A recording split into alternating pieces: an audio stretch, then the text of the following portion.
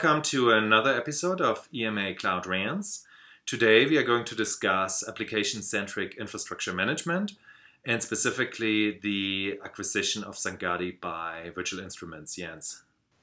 Right, I think this is a major shift in the market because Virtual Instruments is closing its gaps. It has been famous for its storage management in Fiber Channel. But Fiber Channel, hey Thorsten, is it growing?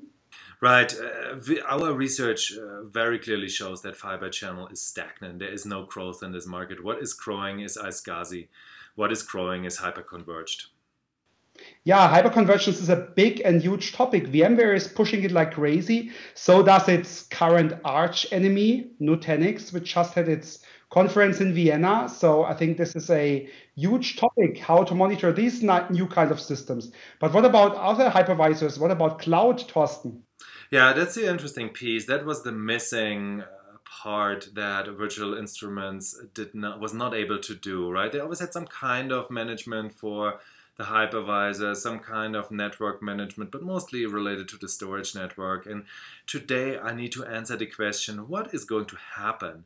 Am I going to be fired if I put a certain kind of workload on a certain cloud? How much of a risk am I taking if I do that? And especially with the acquisition earlier this year of Load Dynamics,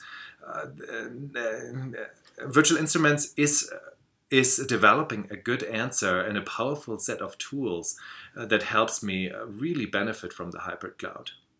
Sounds like a almost must-have tool set if you're into this kind of monitoring and into the cloud. I will definitely talk to a couple of our German major VMware and also Amazon accounts if they don't want to have a close look at what the Virtual Instruments is now conjointly offering together with Xangati, right?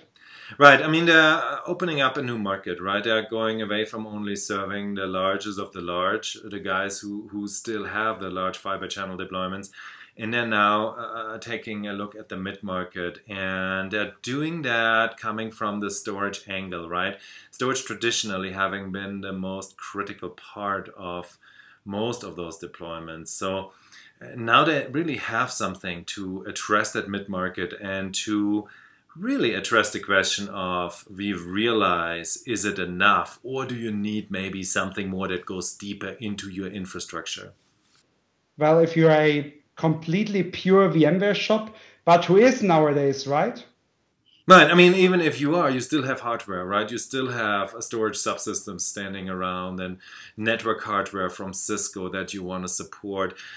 You never, and that has always been a criticism about, we realize, right? It's by itself, it's a great tool, but for the real important workloads, it's just not enough. Right. It's very, very VMware centric. A little bit too much. Yeah. All right. In my opinion, Virtual Instruments with this latest acquisition is an EMA vendor to watch. Thank you very much, Jens. And this was another episode of EMA Cloud Rants.